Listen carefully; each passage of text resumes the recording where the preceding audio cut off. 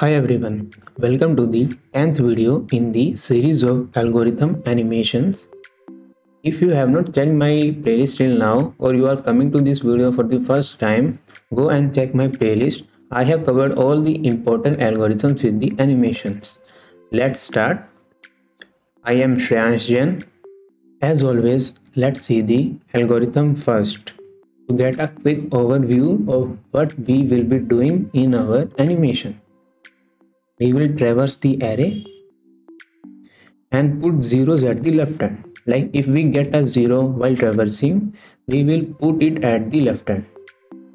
And if we get a 2, we will put 2's at the right hand. So if we put zeros at the left hand and 2's at the right hand, so automatically 1 will be remaining, which will be in the middle. So our whole algorithm is this. Let's see the animation. This problem is also called Dutch national flag if you don't know. We have an array and we need to sort it, and we will sort it in a single traversal without using any sorting algorithm. To make it easier to understand, we will color the array. Let's suppose we will put 0 to blue color, 1 with green color and 2 with yellow color. And we will be having 3 pointers. One is this pointer, the left pointer. It indicates all elements behind it are 0. And in starting there is no element, so it is at 0th index. And this is the right pointer, which indicates all elements after it are 2.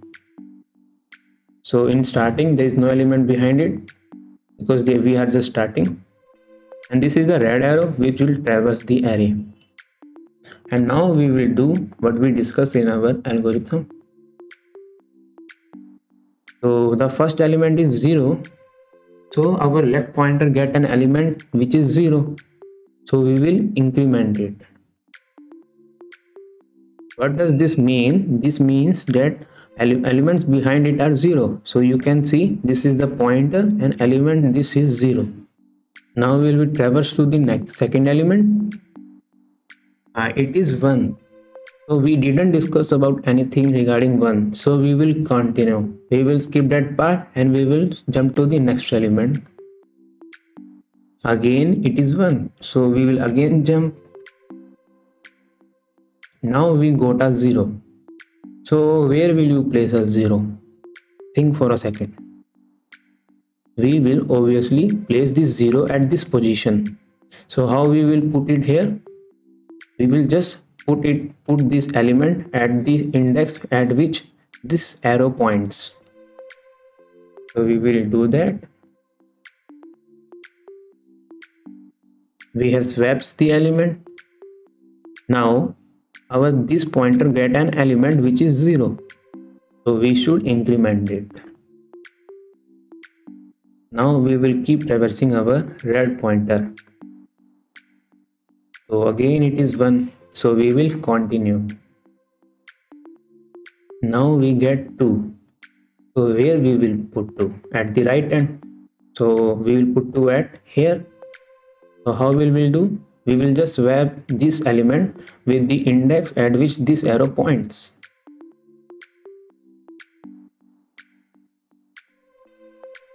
Now this pointer which indicates element after it are 2 got 1 element.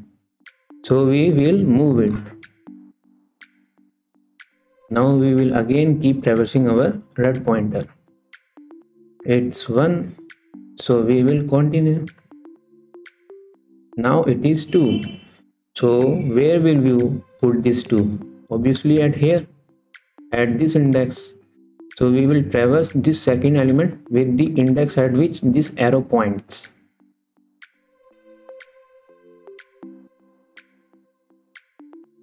Now this pointer got an element, so we will move it. You can see the red pointer is at 0 now. So what is the correct position for 0? It will come here. So how we will do this? We gonna swap it. And since this pointer got an element, so we will increment it. So this is 1 and we will continue. Now again we got 0. So what do you think will be the correct position for 0? You can take your time, or also you can pause the video and come back to see what will be its correct position. I hope you must have thought of its correct position, and its correct position will be here. And how we will put it? We will just swap it with the index at which this pointer points. So we're gonna swap it. This pointer got an element, so we will increment it. Since the red pointer points to 1, so we will continue. Now again the same case, we are at 0, so we will put it here by swapping.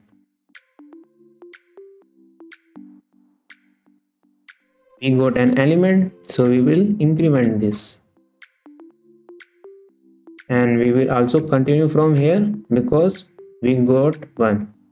Now our red pointer is ahead of this pointer which indicates 2. That means after that all elements are 2. So there is no point of traversing in that. So we will stop here. Let's see this pseudocode to get you a more understanding of it. We have this DNF function which accepts an array nums, and we have 2 pointers. One is low and one is high. Low is the pointer which have all elements behind it 0, and high is the pointer such that all elements after it are 2, and I is our traversal pointer which will traverse the array. We will traverse the array. If we got a value equals to 0, we need to put it at the left hand, and so for that we gonna swap it with the pointer which takes care of all the elements behind it 0, that is low. And after that we got an element, so we will increment that, and also we increment this I++, and if it is 2, so we will swap it with the last index, that is high index, and we will decrement high minus minus because we got an element. And we will not do I++ because after swapping we may got 0, and using that 0 we need to put it at the left hand, that's why. And if we got 1, so we will just continue, we will not do anything, and this loop will run until I is less than equals to high.